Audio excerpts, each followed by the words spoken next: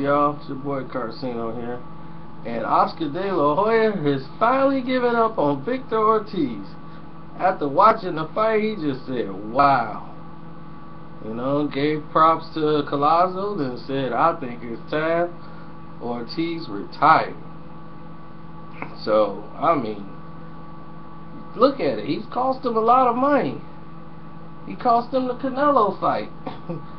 You know, the Floyd rematch. Both of them dudes probably upset. You know, both of them just sitting there like, this dude just done blew millions for us. Millions. Every time we finna schedule something go wrong with this crazy dude. And I think it's a good thing, because I think he needs a mental evaluation, because he does things in the way he talks. He's kind of crazy. I mean, like, really crazy. Not like somebody saying, like, you know, I think he's a little off. No, he's off. Mentally, in his head, he just lies to himself so much. He really believes it. Remember the interview, my corner told me to go out and try to headbutt. And I said, that's crazy. That's a foul. And he can never take responsibility for anything. So, what does he do in this fight? He goes right in and tries to headbutt and foul again as soon as the fight starts. So, I don't know.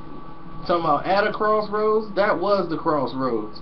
I mean, the only thing that I can see that's in his favor is that he's never in a boring fight. If you want somebody to open up the card or something, or be a co-main event, throw Victor Ortiz on there. Something's gonna happen. He gonna either knock the guy out or bash him up, or he gonna quit him.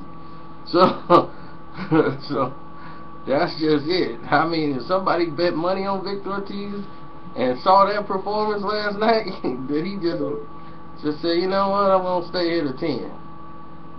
Man, you know, he's 27 years old, and you know, it's like, look, go and enjoy your life, man, because I doubt Golden Boy's gonna keep putting you in these type of events where you basically losing the money.